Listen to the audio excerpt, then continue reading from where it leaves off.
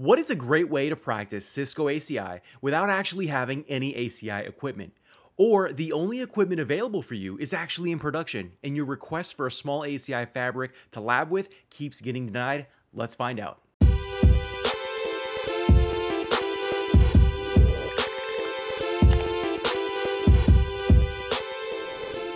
To answer that question, it's the Cisco ACI Simulator. The Cisco ACI Simulator is a great free solution for learning ACI. You can even get it up and running on a laptop if you have enough resources. This is a virtual appliance that actually simulates an ACI fabric with an APIC controller, leaves, and spines. There are some feature limitations with this that I'll cover later in the video, but if you want to get familiar with things like initial APIC configuration, adding spines and leaves to the fabric, building out ACI constructs and policies like tenants, bridge domains, and more, then the ACI Simulator is a great choice. One of the coolest things that I like about it personally is the ability to use automation tools like Postman, Ansible, and Terraform to automate the configuration of your ACI fabric. In this video, I'm going to show you exactly step by step how you can install the ACI Simulator yourself at home on an ESXi server for free. Now, if you don't have a dedicated server to run this, you can use a regular PC with something like VMware Workstation Player. That works great too. All right, let's do this. The first thing that you need to do is go to the Cisco software downloads page for the ACI Simulator. I'll include a link to this page in the description of this video, so don't worry.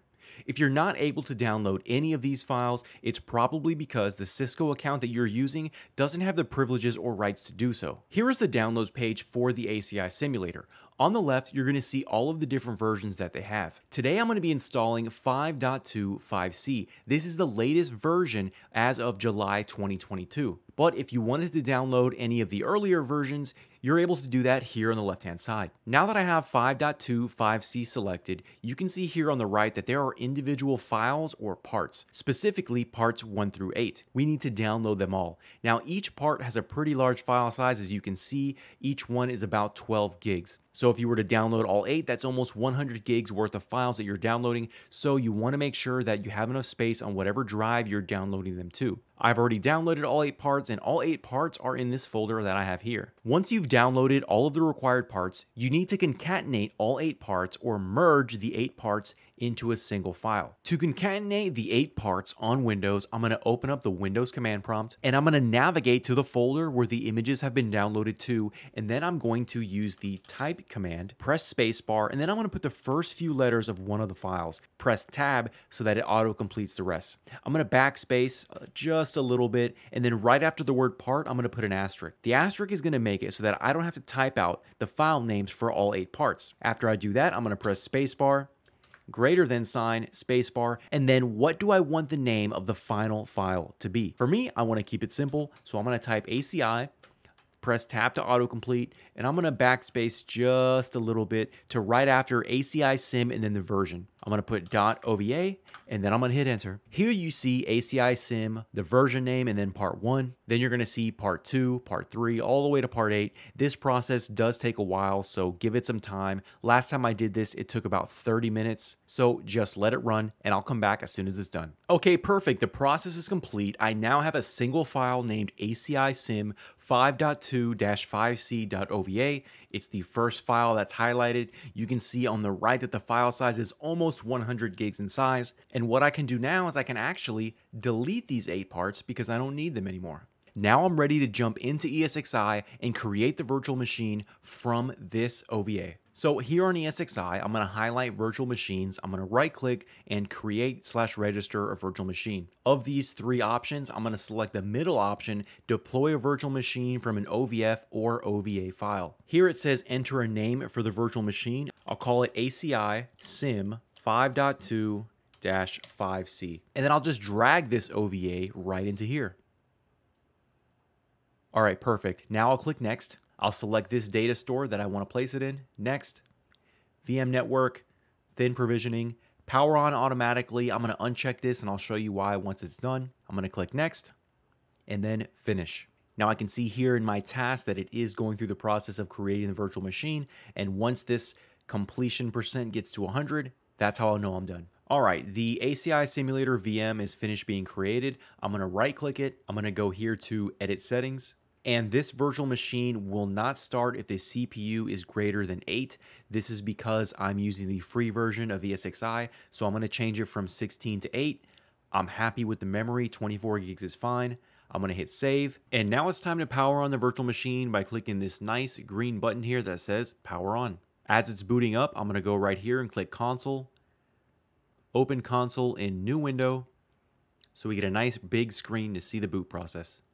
Alright, so it says here that the default simulator topology consists of one APIC, one leaf, and one spine. If you want, you can select a large topology that has 3 APICs, 2 leaves, and 2 spines. Keep in mind that if you select the large topology, you're going to need more resources, more RAM, and more CPU. I don't want to use a large topology, so I'm going to hit no here. And it tells you that it's selecting the small default topology. Starting APIC 1, that's a good sign. All right, now it's time to go through the initial APIC setup.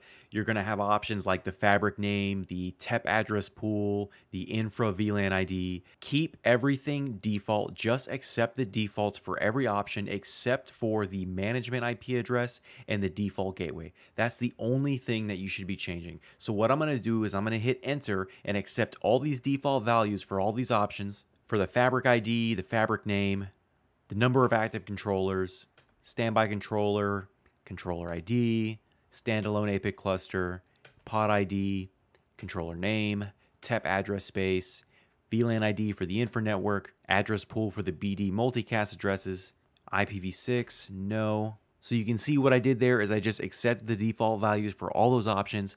Here's where it says enter the IPv4 address that you want to use to manage the APIC. This and the default gateway are the only things that you should change. So I'm going to do 192.168.1.245/24. Enter the IPv4 address for the default gateway. This is something you need to change. 192.168.1.254. You want to change it so that it matches your environment. Enter the interface speed. Again, default is auto. I'm going to hit enter. Do I want to do strong passwords? Here, I'm actually going to type no. This is just a lab. I don't care to do any complex passwords. So I'm going to put Cisco 123, Cisco 123, and hit enter. Now, the last thing it's going to ask you is, would you like to edit the configuration? And the default option is no. So do you want to change anything that you already did? I don't want to change anything, so I'm going to hit enter for no. Now that it's going through the rest of its boot process, we want to see the APIC login prompt. That is going to be a good sign if we see that.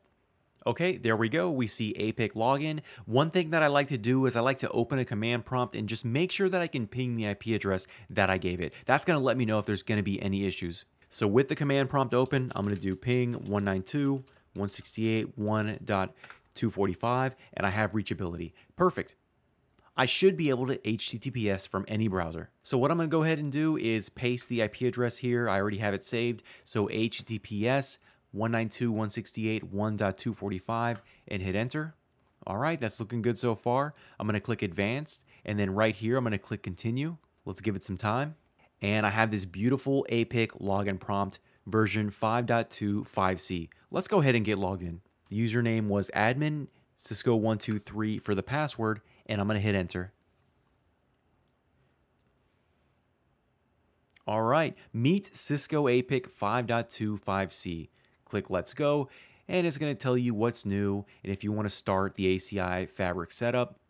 And from here, you can do a lot of things. You can check the system settings. You can go to tenants and start creating tenants and EPGs and application profiles. The fabric tab, if you want to see the topology. Fabric membership, if you want to start adding the spines and leaves to the fabric, but I'll save those for another video. But that's really all there is to it. Downloading and installing the ACI simulator is very easy. Okay, great. The ACI simulator is up and running, and I was able to log in successfully and navigate around in the GUI. Now, ideally, the next steps would be to finish the discovery process by adding or registering the leaves and spines to the ACI fabric, or maybe I could create some tenants and EPGs, but I'll save those for future videos. Hopefully, you were able to follow along and get the ACI simulator up and running as well. As far as limitations in the ACI simulator, the main thing is that it uses simulated switches, so it's not possible to test the data path. Now, maybe that changes in the future, who knows? Also, every time you power off and on the ACI simulator, that config is gone, and you need to complete the initial setup from scratch. But by using automation, you can rebuild that ACI fabric in seconds. But there is a lot of things that you can do, so I highly encourage you to go check it out. That's going to be about it for this video. If you found it helpful and think that it might help someone else as well, then let me know in the comments. Hit that like button and subscribe to the channel if you haven't already. It doesn't cost anything and it helps the channel grow. Thanks everyone, have a great day, lab on.